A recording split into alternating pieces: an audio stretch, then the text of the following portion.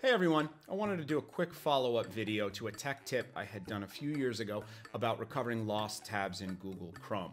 Now, a lot of the comments mentioned that individuals had 70 or 100 tabs open and their computer crashed and they weren't able to recover them. Well, I have a couple of suggestions for how to avoid that going forward, as well as a couple of ways to rethink how you use tabs in Google Chrome. So let's go ahead and jump right into this.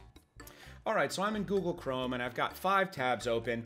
Maybe let's say these I want to check out a little bit later, but for now I'm checking out the DAE site, and all of a sudden I lose the window. Well, in the previous tech tip video, I showed you that you can recover those tabs that you just lost by going to history, and under recently closed there's a little icon that says 5 tabs. If I click on that or press Control-Shift-T, it brings those 5 tabs back. Now, if for some reason that doesn't work, your other option is you can go into your history and go to your full history, and it will show you everything that you've looked at since you've cleared your browser history. Now, if you clear your browser history regularly, you're going to lose some things. I had cleared my browser history prior to this video, so I've got a couple things opened up here, but it lists out all the sites that I've visited, and I can simply click on that and it will open up that site.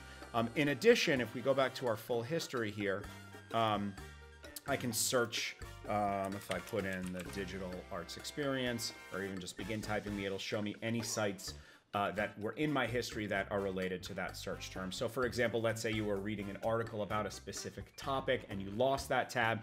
Well, you can go to your history and type in a related word and the history should find it.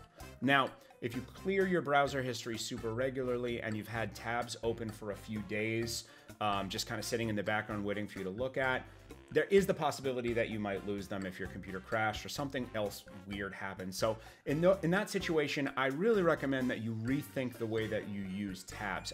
It's really not a good idea to have tabs open for things that you want to read later, because there is a possibility that you might lose them. What I recommend you do is you create a folder on your bookmarks bar by right-clicking on the bookmarks bar and say adding a folder. And I'm going to call this Read Later. And so now I've got this folder on the bookmarks bar called Read Later. So let's say I go to a website and I want to check this out at some point. All I would need to do is simply click on the star in the top right corner of the address bar and then choose my Read Later folder. Okay? And so now that's saved in my Read Later folder. So if I open a new tab, my Read Later folder is right here, and there's my summer camp page.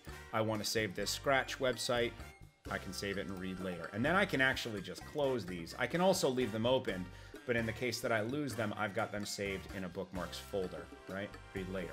So what I can do now is once I read this site and I'm all set with it, I can simply remove it from my Read Later folder by opening the folder, right-clicking on the bookmark, and selecting Delete. And that way, anything I'm hanging on to that I want to save for any reason, I can kind of back it up in this Read Later folder, and then if for whatever reason my computer crashes and I lose all my tabs, well, no big deal. I've got this Read Later folder, and then I can keep tabs on cleaning that stuff out simply by right-clicking on a bookmark and deleting it, and then that way I can manage the stuff in there. So that's really a better method than keeping 70 or 100 tabs open with things that you want to read later.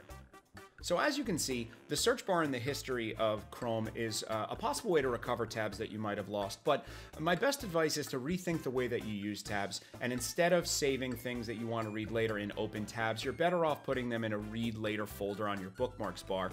And that way, if your computer crashes or Chrome crashes and you lose all those tabs you have open, you'll have that Read Later folder and you can easily pull up those lost tabs rather than having to search through your history and try and find them again. So I hope that was useful. Thanks for tuning in. As always, we release new tech tip videos every weekday at noon, and definitely subscribe to our YouTube channel. We release a ton of other great content, and check out the DAE.com for our list of online classes and private lessons, and I look forward to seeing you in the next tech tip video.